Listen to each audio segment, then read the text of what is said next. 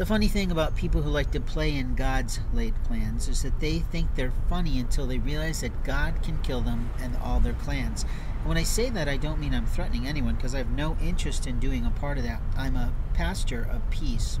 I'm a minister of magic, and openly my priesthood belongs to me. But my soul belongs to God, and what God produces in me is none of your business.